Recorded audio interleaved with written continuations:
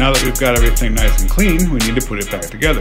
We need to take the 72-pin cartridge connector and put it back on the circuit board before we can put everything back in the case. Now, you've got the bottom edge of this that has the holes for the screw attachments, and you've got the top part that sticks out further. See how that is there. You want to put this thing down flat, spin it around so it faces your circuit board. So you've got the green side up here. And what you want to do, flip this up so you can see what's happening. You've got the holes on each side here, and you've got the holes in the black part. Those are going to line up. So what we want to do is take this and set it gently into the spot here. Now if you look at the board, you've got the black plastic on top of the circuit board here. You've got the black plastic on top of the circuit board here. Now if we take those things and just pull it together, see it lock into place just like a cartridge would basically in the other port, except with the board. So now we've made that connection. Turn this back around. The holes are going to line up correctly. You can see through there. There we go. The holes line up correctly. The black is on top of the board on both sides. Over here. And looking at the green side of the board, we have a cartridge connector available. And this looks a lot like it looked when you started taking it apart, right? It should look familiar at this point. So we've got that back on there, nice and tight. All right, we need to reattach the cables to the motherboard. So take the blue one, just pop it right back into the blue port. Should be easy to figure that one out. Just wedge that back in there. The cord that's coming out from controller port 2, or basically from behind controller port 2, is going to go into the one next to that. Lock that in there. And the third one that's coming out from behind controller port 1 is going to go into this last piece right here. Once you've got those cables reattached, the board flips back over. So now we've got the cartridge port side up. And what you need to do is you take the RF port. We've got the stuff sticking out there. You've got the hole in the shell for it. You just need to lift up your board, tuck it into place. So if you set it in the right spot, it should sit right back into its original location. Be ready to go. All right, you wiggle it around a little bit. It's locked in. If you've got it in the right spot, you can't move it out of place now unless you lift. So we know we've got it. Our screw holes are going to line up in the corners. Everything's good to go here. The next thing we need to do is to slip the cartridge tray back around the cartridge port. So you got the back end of this. It's got this open slot here, and to kind of think of that as being the cartridge, where a cartridge might go. So we take that, you can see down in there. What you need to do is take the opening that's on the back of the tray and put it around the port. So the plastic part has to be lifted up a little bit so that you can tuck it under. And if you look at the board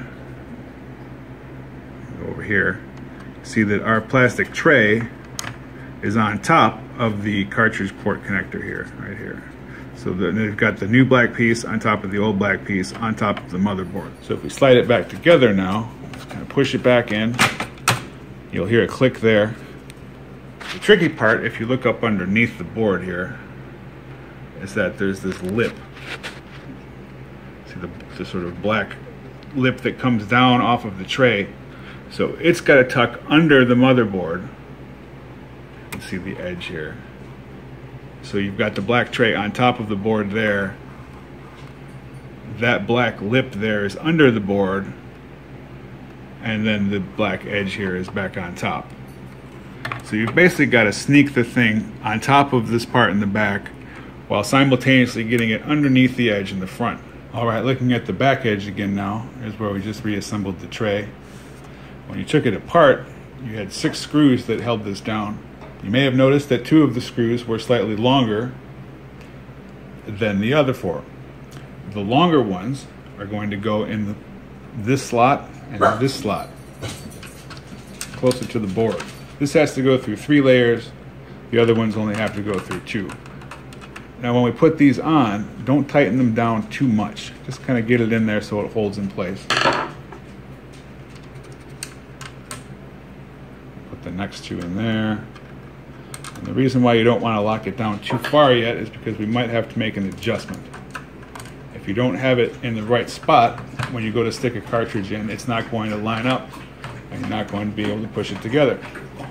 That's not going to help it play any games. Now, in order to line it up and make sure everything is great, so that we don't have to take it back apart a bunch of times trying to fix things, I'm going to flip it around here. And to make sure the alignment is good, all we need to do is take one of our freshly cleaned cartridges, slide it in there, put it in the slot, and lock it down, just like you would if it was ready to play. Now we can be sure that we've got the thing in the right spot. It doesn't need to wiggle one way or the other. We're good. So let's put the other 2 screws in right now.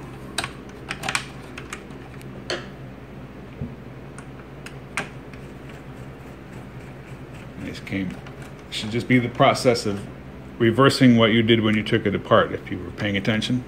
If not, you can always go back and watch that video to see what happened. But there we go. Alright, lock that down there. I'm going to tighten the other 4 screws now, since we know it's not going to need to be tweaked around. There we go. And then you can take that game right back out of there.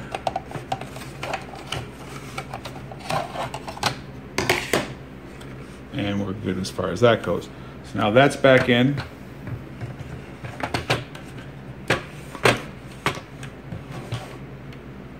Things good there. Things good there.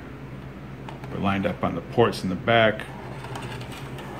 We're lined up with the ports on the side. We're almost there. Stick the RF shield back on top. Just kind of go in from this edge, stick it in there. And get in there and line up the holes.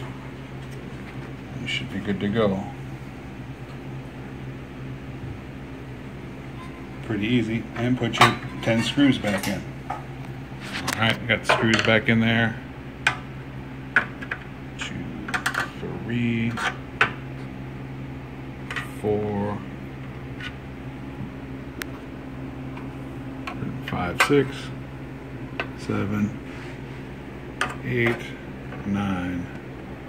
And the little fella that we didn't really need to take out, but is usually helpful anyway, 10. All we need to do is put the lid back on and give it a test. Put the 6 screws back in the 6 corner slots you took them out of.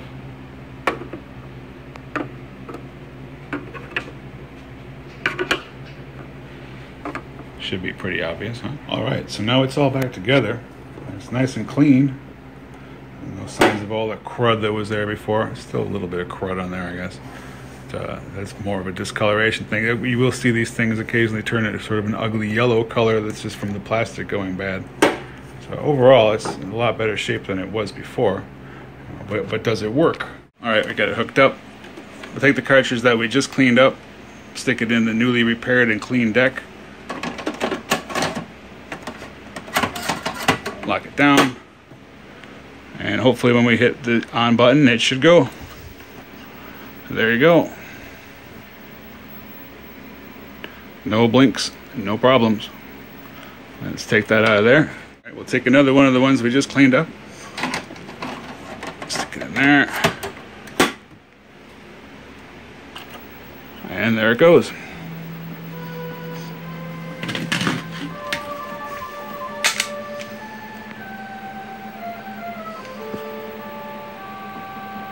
All right, I think mission successful.